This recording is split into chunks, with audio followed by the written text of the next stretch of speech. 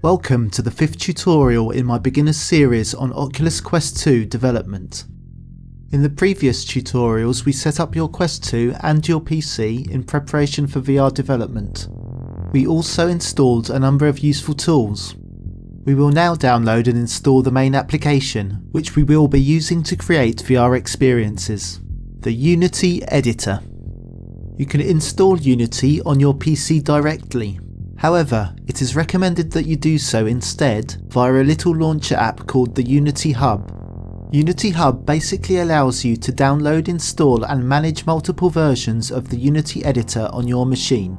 It also functions as a central point from where you can find, manage and launch all your Unity projects. Why would you want to have multiple versions of the editor on one machine? Well, you may have a personal project where you want to try out a cutting-edge experimental feature that's only available in the latest version of Unity. Yet simultaneously, you may have client projects where stability is important. So for this you may want to use an older, but more fully tested, version of the editor. Anyhow, let's go and download Unity Hub. Please be aware, I will be using a Windows 10 PC in this tutorial. In your web browser, navigate to the Unity Game Engine homepage, unity.com. In the top navbar, click on the Get Started button. On the Plans and Pricing page, click on the Individual tab. As someone who is just starting to learn Unity, you are eligible for a free license. In fact, you are not required to use a paid subscription until you have a revenue in excess of $100,000. Earned in connection with your use of Unity. Unless you are a student, the free personal plan is most likely to be the best fit for you. In any case, select the plan that best fits your needs. If you selected the personal plan, you will be taken straight to Unity's download page. In the top part of the page, click on the blue Download for Windows button. Choose to save the file to disk. Once the setup file has finished downloading, go to your Downloads folder. Now double click on the Unity Hub Setup executable. The Unity Hub installer should start. Follow the instructions. Once the installation has finished, Unity Hub should launch. You will be greeted with a welcome screen with a large sign-in button. As a new Unity user, however, you will want to click the Create Account link. This will open a page in your browser where you will be prompted to create a Unity ID. Fill in the form. You will be sent an email to validate your account. Okay, here we are back in the Unity Hub. We are now signed in with our new Unity account. A welcome message should appear. Click Got It. Next, a panel will appear, prompting you to install a Unity editor. We don't want to install the suggested version, so let's click on Skip Installation. Also, before we install an editor, we want to check the install location. Click on the cog icon at the top of the sidebar. This will take you to Preferences.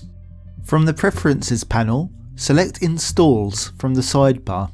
Make sure the installs location is on a disk with plenty of space, as each Unity editor installation will take up a fair bit of disk space.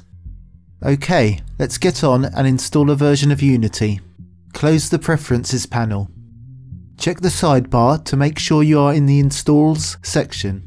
Now go over to the top right of the app and click on the Install Editor button. The Install Unity Editor panel will appear. The Official Releases tab should be selected. You may notice that some releases are tagged with the letters LTS after the version number, while others are not. The LTS stands for Long-Term Support.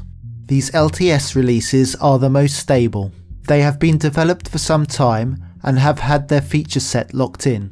Further updates are simply to fix bugs and improve stability. I would recommend using LTS for professional work where stability is important. The other official releases are known as Tech Stream releases. They are less mature and their features are still being actively developed. Hence there's a risk that they may therefore be less stable and more buggy. If you want more info on LTS versus TechStream releases, take a look at this page on the Unity website. The link is in the description. Okay, let's now select a version of the Unity editor to install. At the time of recording this tutorial, in January 2022, I would suggest installing the latest 2021 release. It is true that this is not yet a long-term support release. However, it seems to be pretty stable and I expect it will achieve LTS status in the next couple of months. So, let's go ahead and select the latest 2021 release of the Unity editor. A panel will appear, listing the number of optional modules which can be added to the core installation. Since we are going to be developing for the Quest, it is crucial that you tick Android build support, including both of the submodules, the Android SDK and NDK tools, and the OpenJDK. It is also important to install Microsoft Visual Studio, since we are going to need a code editor, so make sure that this is ticked also. Now click on the Continue button. Tick the box to agree to Visual Studio's license terms and click Continue. Agree to the Android SDK license terms and click Install. The Unity editor will now install, and subsequently so will Visual Studio.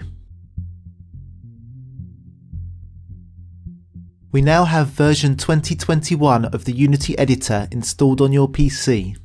This concludes the tutorial. In the next video we will create your first Unity project for the Oculus Quest. You'll find a link to the next video in the description below.